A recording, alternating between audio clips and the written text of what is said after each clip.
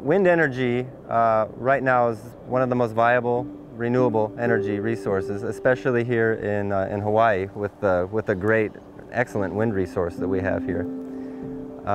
It's allowing for major growth in renewable energy.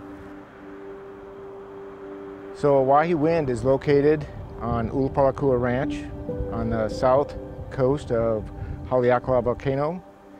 The site is right here on the Aulunui-Haha Channel between the Big Island and Maui, which is one of the best wind resources in the Hawaiian Islands. I think Auwahi is very privileged to be able to work with a good group of people up there at Ulupalakua that really support the wind farm and are very supportive of our environmental projects as well.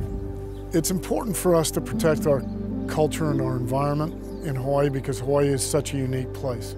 We have more endemic plants than anywhere else in the world, not just indigenous, but endemic. And not just plants, but flora and fauna. And we have more flora and fauna that's gone extinct than anywhere else in the world. It's critical for us for our mineral cycle, our water cycle, and our enjoyment of this unique place to continue to preserve what we do have and enhance it.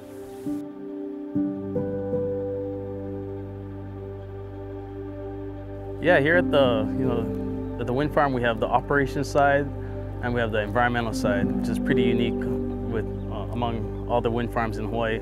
And the environmental staff is the bulk of the staff here. So, and you know, it's a long-term project. It's 25 years. So, you know, we're committed to creating this forest for the endangered species that live up there.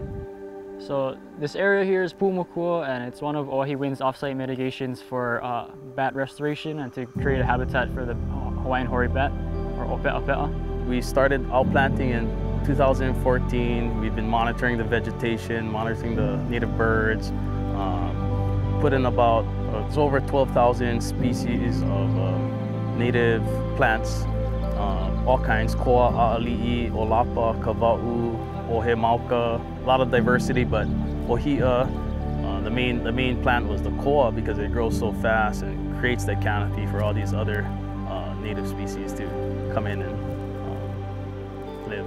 Believe it or not, a lot of people don't really understand there's a huge environmental aspect of renewable energy and any type of engineering. So coming to the site, we're currently checking burrows of the Hawaiian petrel and checking predator traps as well.